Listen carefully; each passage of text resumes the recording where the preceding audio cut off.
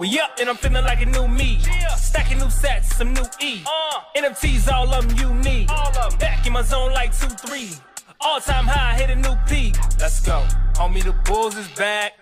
I said the Bulls is back. GM, and welcome back to the channel. In this one, a market update here. We've got some news around the ETF plus WIF and some other bags as well to go through. So without further ado, let's just jump on in here. Make sure you subscribe if you're new.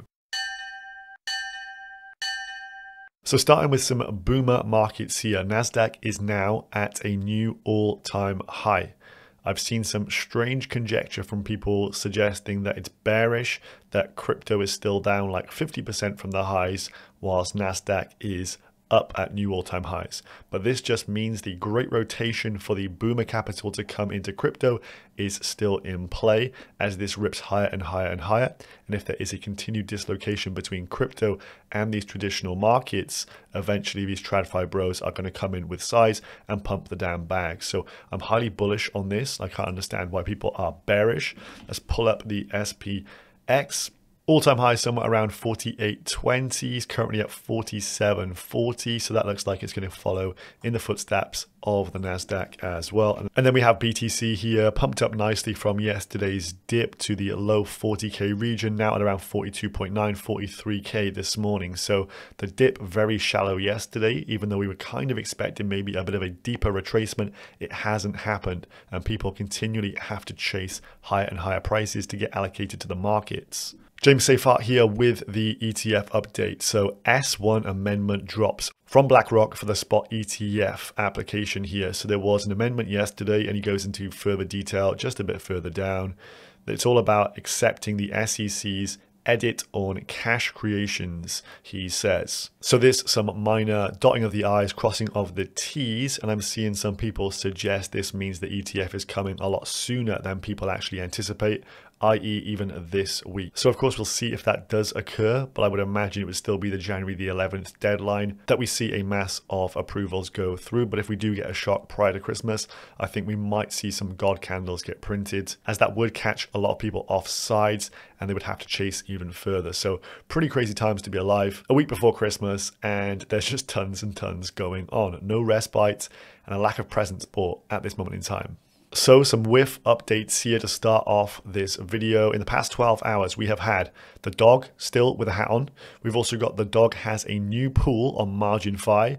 So you can actually deposit your WIF onto MarginFi, the lending platform over on Solana, and actually start to accrue some MarginFi points. Those points will be prizes in terms of airdrops. There is no current yield for actually depositing the coin, but you can place your WIF on there and then accrue points based on its dollar valuation. And finally, you can see the point there, the dev sold all his WIF, and we have ripped to new all-time highs, which has been rather hilarious. However, it now does have its first centralized exchange listing. So MEXC have just pulled this one out of the bag. MEXC alert, new listing, WIF to USDT.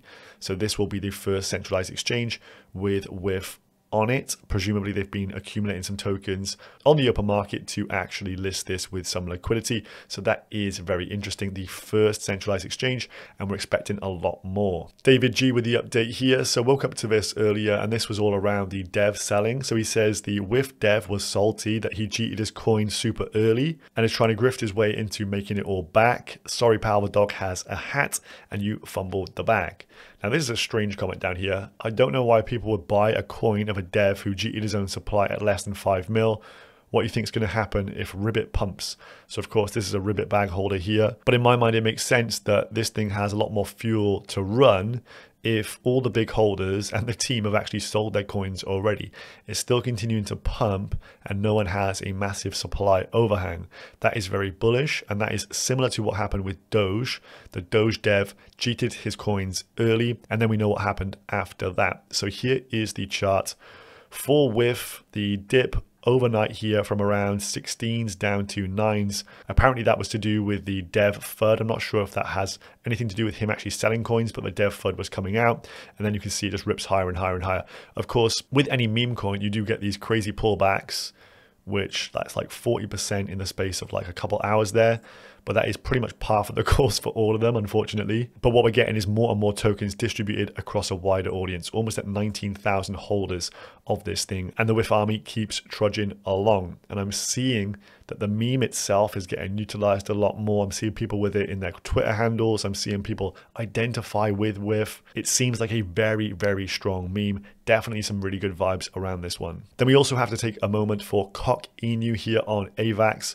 Also a very similar market cap. That's currently at 197, pretty much neck and neck, Cock and WIF. These two meme coins have been absolutely mooning together, launched similar kind of time horizon as well, but shout out to the boys on AVAX as well, absolutely printing there. So back on December 13th, the real spark for the momentum on WIF was Ansem saying, look, I found the next meme cult and it can probably do 100x or whatever, or 100 mil. And he says this morning replying to this, my fault bros, I miscalculated. Guess I meant 1 billion. We went from 1 mil to 200 mil in a week. We flipped bonk in daily on-chain volume, and now only behind Solana and Stables in terms of volume.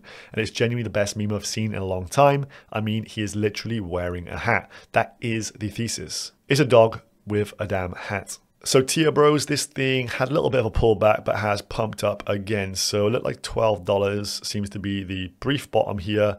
It's come down a little bit to $12.50 right now. This is definitely one on the radar to actually add to. I want to get a decent bag of this staked up.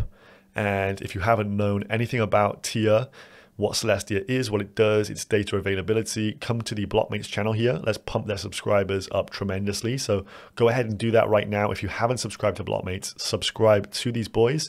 I work with them, and this is my video here, the Celestia Explained, where you can learn everything about Celestia, the kind of lore behind it, a bit of background information, what it is, what it does, and how it is key to blockchain scaling into the future with all the roll-ups that are going to be coming.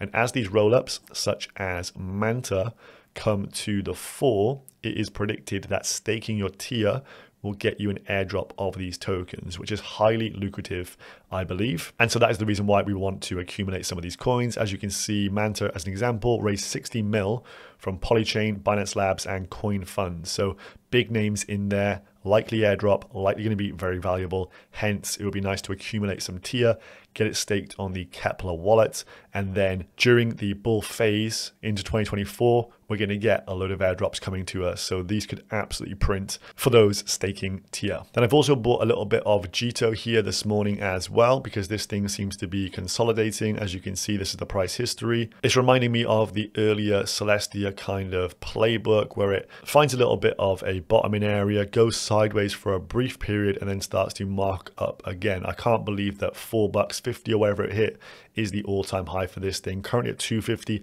I think it's a pretty good discount. And then we jump into the tokenomics here, and you scroll down a little bit, and you can see no major unlocks coming for 1 year out. So we have until December of 2024 before these tokens start to vest.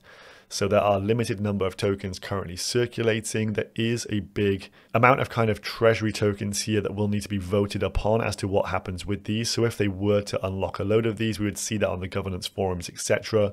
But what's in circulation right now is what's actually going to be in circulation for the next 12 months. And so I think it's highly likely this thing does pump and we see a break of the previous all-time high around 4s. So I think it's a pretty good risk to reward play. Then a quick KUJIRA update here as well. So 440 today. You can see yesterday we wicked just below 4s. Who is back? Back again. The Jito is back. Tell a friend. Bigger wallets take profit, says Sivo, and supply will be distributed more fairly. This is how you build a sustainable uptrend. I prefer him taking profits more than when we're up to like 20 bucks or so. And he says there will be more wallets like this, and let them sell now so they regret a few days later. So this is the wallet here. So he has a current balance of 100,000 Kuji remaining. He was on 170,000 Kuji. He's dumped 70K over the last like 24, 36 hours. Hence the dip down, pretty much responsible for these moves here. And now he stopped selling again, and surprise, surprise, it started to move higher.